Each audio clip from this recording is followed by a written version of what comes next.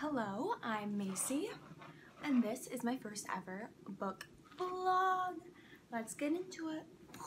We have come here today to talk about Legacy, which in my opinion is probably one of the best books in the world.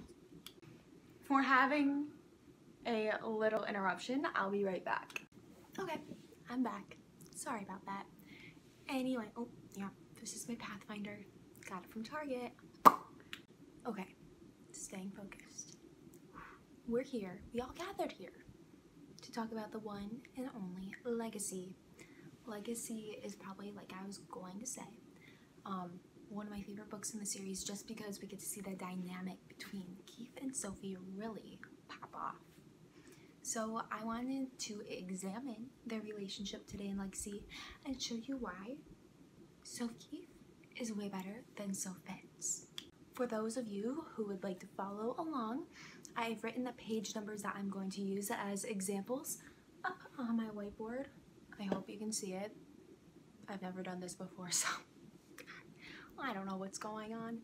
But if you don't have the book right in front of you, I'm also going to be reading the quotes out aloud.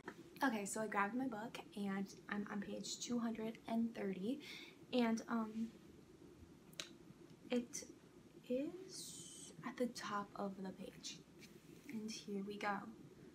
Keith gave her another reassuring shoulder pat, but when she flung the pillow aside and buried her face in her hands, she heard him growl something like, "Screw it."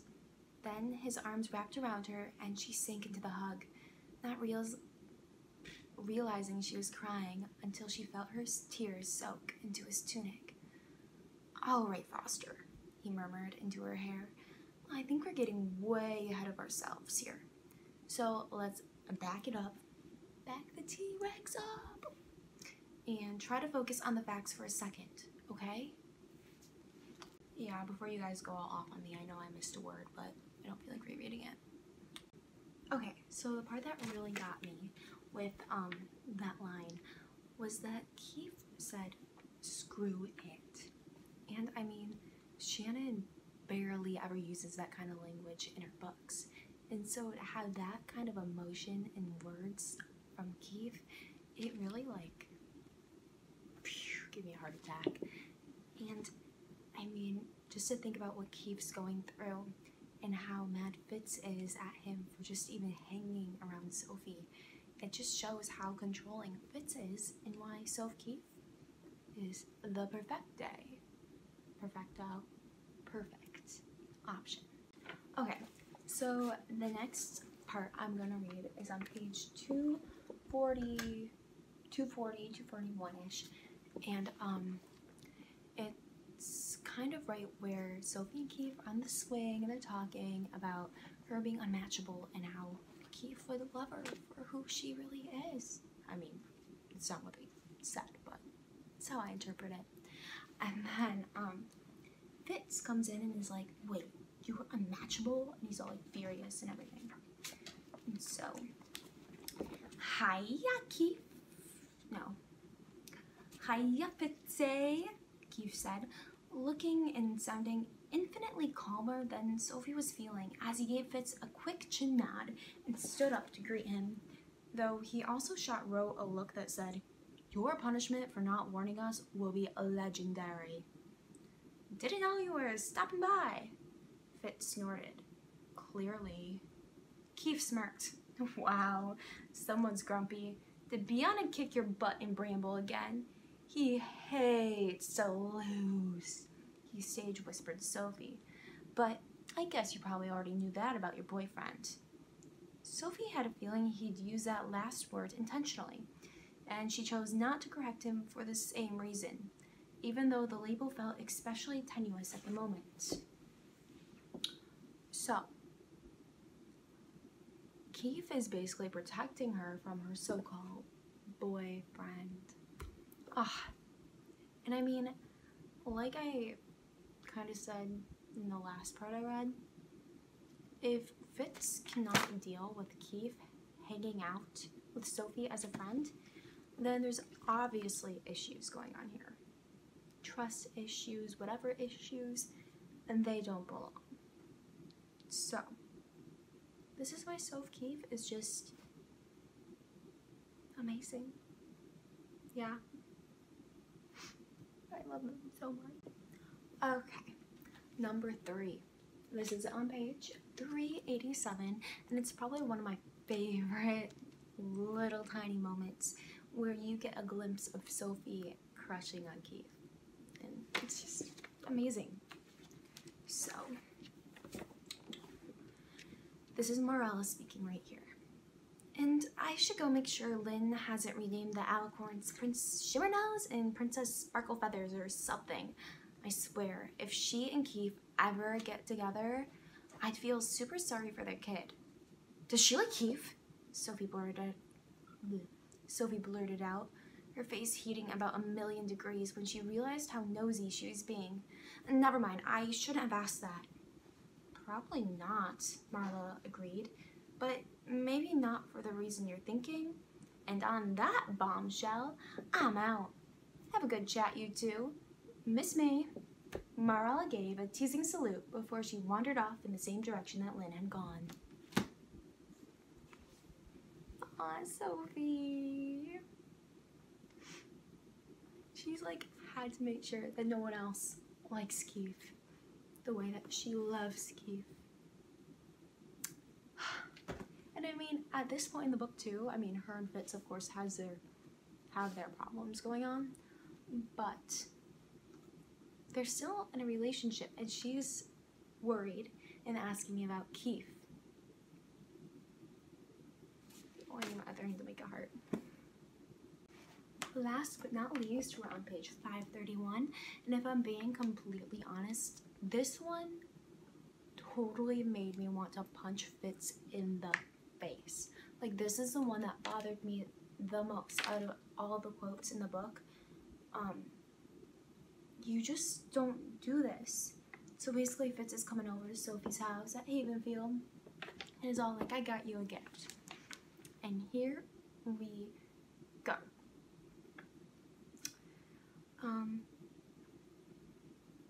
You know what? I'm going to explain it a little bit more because I don't feel like reading this much. So, Fitz is over at Havenfield. Like, I just said that. But he gives her a gift. And the gift is a picture of her and Fitz underneath Callus tree. And Sophie's wondering how he was able to so clearly get this memory out and on this picture so perfectly, because Fitz doesn't have a photographic memory. How did you? She asked, still trying to understand what she was seeing. The gift looked more like a painting, but Fitz didn't paint, did he? And the style looked familiar. Keith helped me, Fitz admitted, before Sophie's brain could get there. I started out projecting the memory, but it didn't look quite right. Because, I don't have a photographic memory like some people. So there were details missing, and parts of that were a little blurry. So I paid, let's say that one more time, paid Keith to paint over it and add in all the stuff my mind didn't get right. Wait, you paid Keith? Sophie asked, not sure why that was the part her mind had fixated on. Fitz nodded. Otherwise, it's his gift, and it's not. This is from me, just like I'm the one who wrote the words on the back. Okay, first of all, you do not pay someone to make a gift and then call it yours. Like, sure, it's your memory, but like, you and Gabe are besties. You shouldn't have to pay him. Like, I want the old Fitz back.